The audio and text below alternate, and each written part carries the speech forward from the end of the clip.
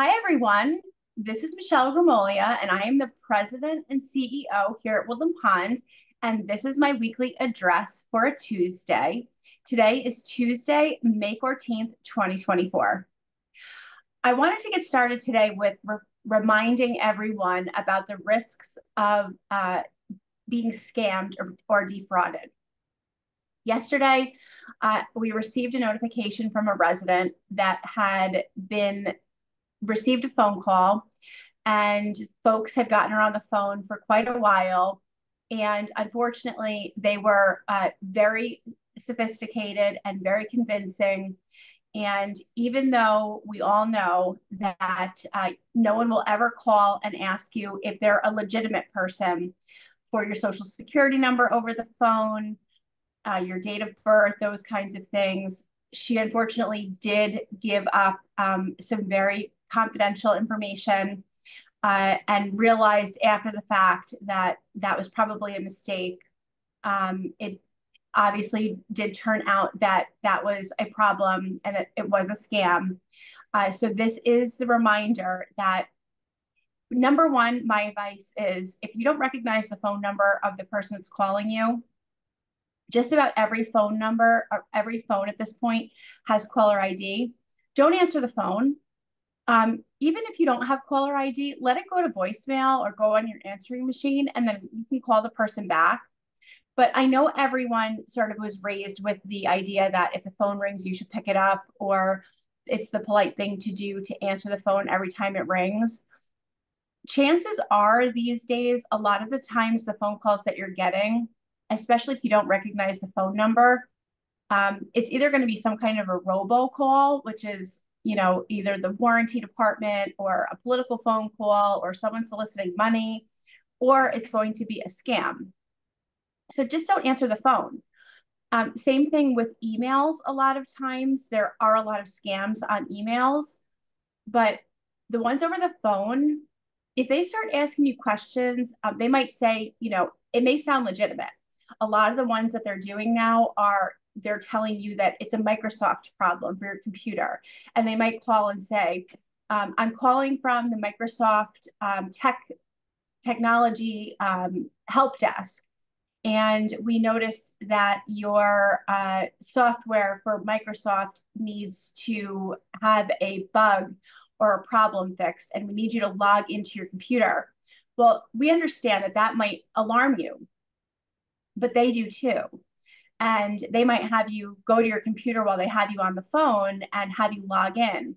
And when they do that, they may say, okay, go to this website, and you do that and you follow their instructions, and they might have you type in a code, and then they might ask you for some more information, and you might think you're doing the right thing because they're convincing you that you have a problem with your computer and they're calling you to help you fix that. But really what they're doing is they're scamming you. They're getting access into your computer, and then they might get access to your bank accounts or, all different kinds of things. You might get a phone call from someone calling you and saying it's the Amazon fraud detection unit. And maybe that you placed an order and that may sound familiar to you. And then they tell you that they need maybe your social security number or your credit card number to get it rectified. And that may ring a bell to you. And you may think, gosh, they're calling me to help me. But they don't do that in real life. And that's a scam. So you really have to be very, very hyper vigilant and conscientious when you get phone calls. I always recommend just don't answer the phone unless you absolutely recognize the phone number. And if they really want to get in touch with you, you can call them back. Just don't give any information out over the phone. If you do have a problem or an issue or a question, you can call down to concierge and let us know what happened. And we can provide some advice to you or call a family member. But you have to act really quickly if you think that a scam or a fraud has happened against you. Because once these folks have access to your accounts, they act really quickly. So you have to act fast, and we will do what we can. But a lot of times it's too late.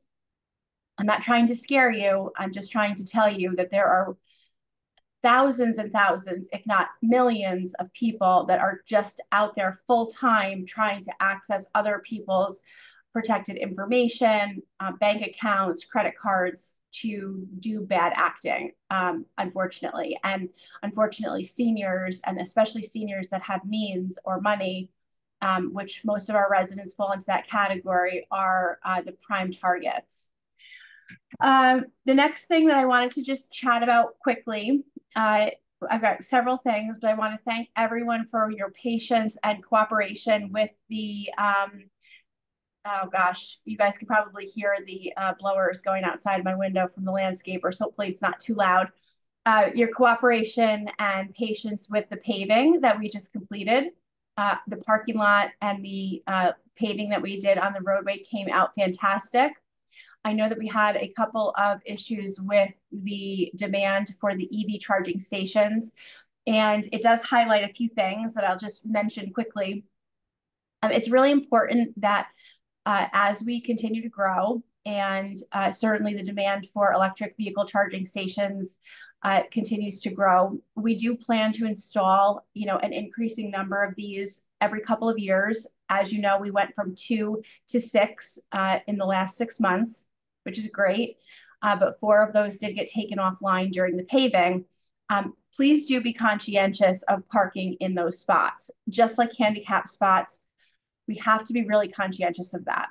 We again did see a sort of folks using the handicap spots and the EV charging spots during the paving in a way that they were not intended to be. And I was actually a little surprised to see some negative behavior by residents when they were asked to not do that and to be respectful of their neighbors. That's not the Woodland Pond way. Of course, we know that. So if we ask you to correct that behavior and to adhere to the signs that are there and park in an appropriate location, please do that. We are available to help you move your car. Obviously, we don't want to do that all the time. We don't have the staff to valet everyone's car, but we were in a situation where we had asked you for cooperation. So of course we can cooperate as well. But we do have, the signs for 3-hour handicap parking or electric vehicle parking because those are services that we provide, and we do need people to cooperate with that. The other thing I wanted to mention is one of the things that became evident during the paving process was it turns out that there are more vehicles on this campus than we realize that either don't have a licensed driver associated with them. Possibly the vehicles have not been driven in quite a while, are disabled for one reason or another. It seems like there are a number of residents that perhaps were drivers at one point and are not drivers anymore.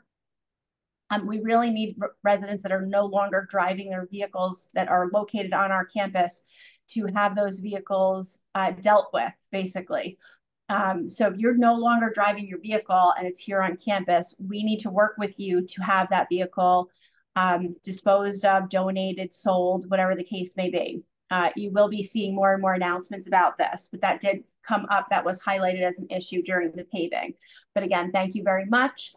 We are continuing our spring and summer of preventative maintenance on campus. More projects to come. Today and yesterday, you will have seen Dave Roberts, our capital projects manager, working with Shelly Holiday, who is the hospitality consultant that we've hired as part of the master planning team. She's traveled in from the Philadelphia area, and she's meeting today with our focus groups related to dining. And they're going to be doing a lot of discussion and work on kind of getting the feedback on questions that Shelly has put together based on her years and years of experience doing hospitality, which is really sort of the dining and dining related issues in senior living. She's been doing this for years. So thank you to all the participants in that process, and to the folks that have signed up for the other focus groups that are not dining related. We are going to be getting meetings scheduled on those in the next few weeks, so please do stay tuned. But things are definitely moving forward. And management Q&A tomorrow, Dave will have an update for everyone.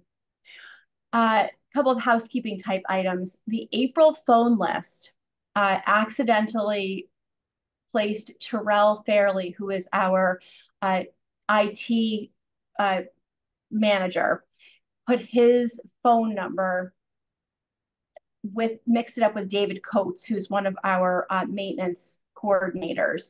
I can't remember which one was which, but I guess Dave has been getting a lot of phone calls for Terrell. An updated copy of that phone list is available at Concierge and I think has been emailed out. So if you have the old version, the original version of I guess it was the April phone list or maybe the May, those phone numbers are mixed up. So please make sure you have the current phone list. Our new fitness coordinator started yesterday. His name is Matt. If you haven't seen him or met him yet, you will if you are out and about and looking for a dose of fitness. Please introduce yourself and get ready to meet Matt. He is a very nice gentleman, and I'm sure you will all be happy to inundate Matt with your ideas. And the last thing I just wanted to touch on briefly, and there will be a lot more to come on this, if you do walk around the different parts of the campus, you will start to be really seeing the fruits of the labor of the task force. No, yeah, I guess it's a task force of the sustainability committee that is focusing on ways that we can do different things related to our grass here on campus.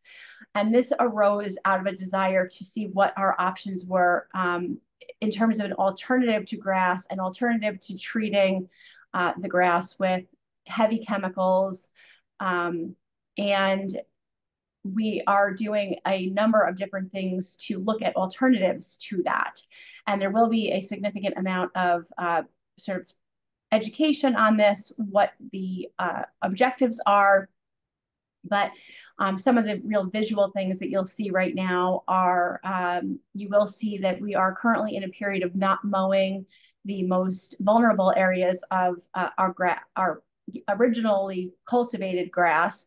So if you look at the perimeter road, you'll see that there is a swath of that original grass area that is currently not being mowed. You'll look around, if you drive around in New Paltz, you'll see signs that say no mow May. And that's because a lot of the pollinators and insect life are, sort of coming out of their, I guess, larval stages and things like the early stages of life in this time of the year. So that's a really vulnerable period for them. We did make a commitment to not mowing. You will see that there's, really exciting growth happening there. I know some people like, as we say in the subcommittee, to have everything look like a golf course. But that's actually sort of counterproductive to, certain habitats.